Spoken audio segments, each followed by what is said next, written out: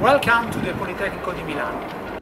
In this short video, we will show how to install a system for the production of a disinfecting hand rub according to the directions of the World Health Organization.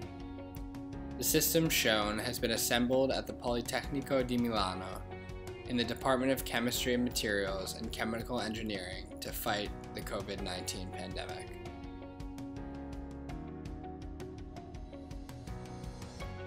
Proper hand hygiene is without a doubt essential to prevent the transmission of pathogens such as viruses and bacteria.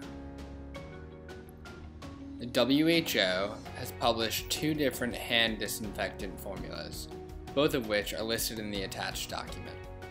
The first formula contains the following: ethanol at 96% volume per volume, hydrogen peroxide, glycerol, and purified water. On the other hand, the second formula substitutes ethanol at 99.8% volume per volume, isopropyl alcohol. The alcohols present in the solution act as antimicrobials, whose activity is greater if they are mixed with purified water at around 80%. Hydrogen peroxide is added to eliminate any bacterial spores remaining in the containers or in the instruments used during this process. Lastly, glycerin guarantees an humectant effect, contributing to hand hydration. This short video will describe the procedure for creating a disinfecting solution using the first formula. Regarding the one based on isopropyl alcohol, please refer to the attached document. For example, here is a recipe formulated by the World Health Organization for 10 liters of product. 8,333 milliliters of ethanol, 417 milliliters of hydrogen peroxide, 145 milliliters of glycerin, and 1,105 milliliters of distilled water. It should be noted that it is possible to prepare more or less than the 10 liters suggested. This can be done by proportionally adjusting the quantities of raw material as shown in the attached document. In addition, in the case that only reagents with different concentrations are available, or if it is needed to measure the quantities of reagents by weight, you can refer to the attached document. This will allow you to produce exactly the same solution. A continuous process allows the reduction of the working volumes, providing a safer environment due to the lack of flammable and explosive vapors. Additionally, it ensures higher productivity and a more versatile packaging. This configuration requires 2 storage tanks, 2 pumps, and a mixing tank with an exit for product recovery.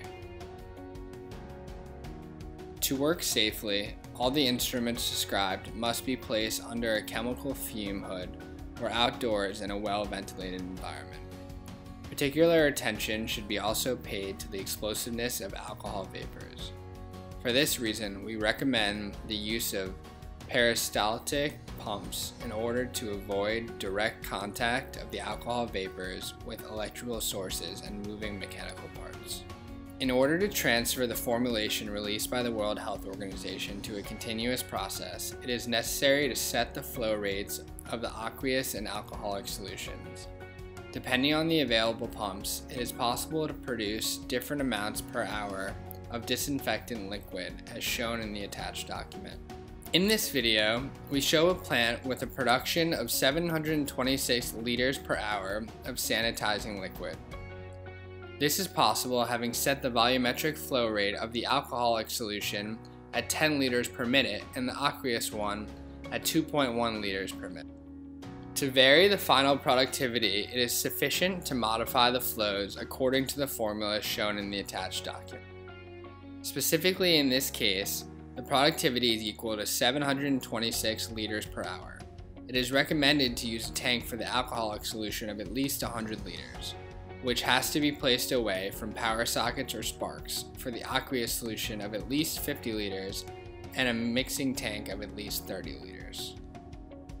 In particular, the tank for the alcohol solution must be filled with 96% volume per volume ethanol and placed under the hood.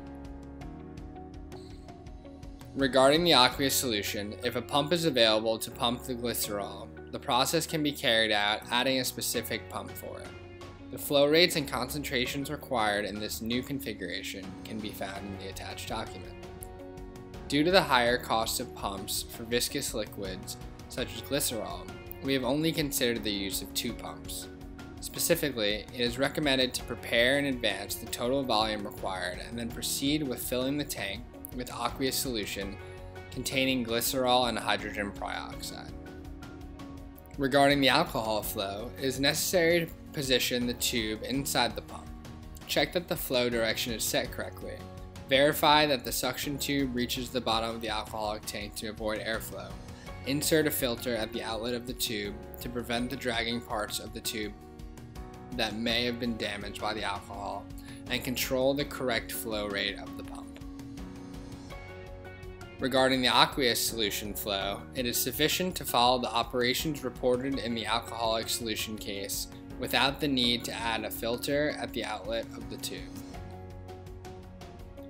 A calibration should be carried out to guarantee that the pump flow rate is correct. This can be done in mass or in volume. As an example, we report the procedure in volume. In any case, the densities and formulas shown in the attached document allow the same procedure to be carried out also in mass. To proceed, you must use 2 graduated cylinders of at least 2 liters and a chronometer. First, fill the tube completely with the chosen solution, eliminating the presence of air.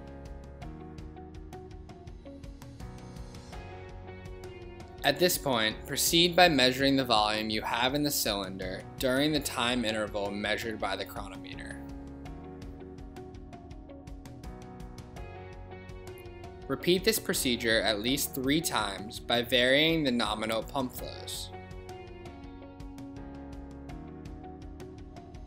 Once the calibration has been completed, enter the measured values on a worksheet organized in a graph with the nominal value set on the pump in the x-axis and the volume actually quantified by the means of cylinder in the y-axis. Insert a linear correlation between the points and the origin and calculate the slope. Follow the mathematical steps shown in the overlay in order to obtain the correct pump setting and insert into the pumps. At this moment, having gathered the tubing that can sustain the desired flow rate, insert them into the holes on the top of the mixing tank. In case of overfilling of the central mixing tank, it is possible to increase the exit flow rate by adding a pump.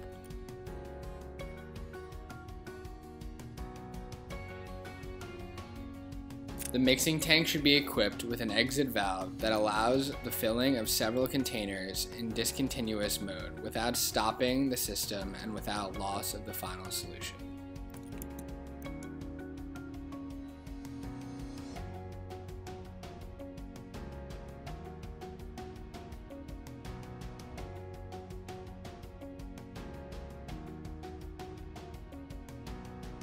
Now you can turn on the plant and obtain the disinfectant solution.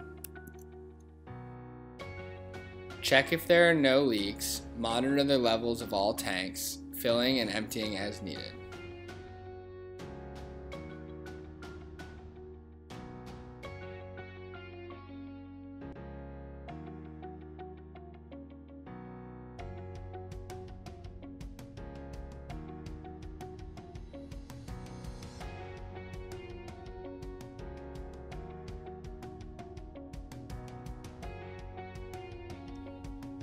Once the final containers are filled with disinfecting solution, it is necessary to carry out a quality control by evaluating its density. Specifically, to verify that the liquid produced contains a percentage of ethanol that maximizes the disinfectant capacity, a quality control test is carried out with an alcohol meter.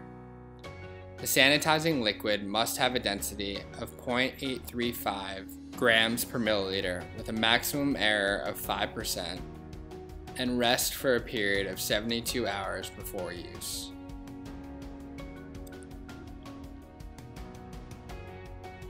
Once the desired production is finished, it is necessary to stop the plant by switching off the pumps at the same time and ensuring the cleanliness and maintenance of the system. with a particular focus on the state of wear of the tubes.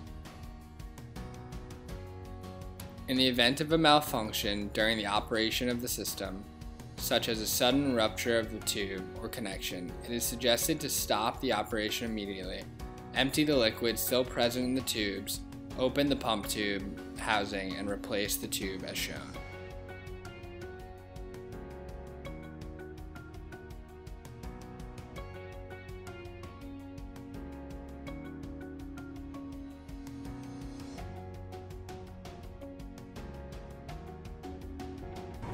Thank you all. Obrigado a todos. Merci a todos. Grazie a tutti. Further information on the system can be found on the website www.chemiotic.org. Any other information, please visit our department website or send an email to polichina@polimi.it. Thank you.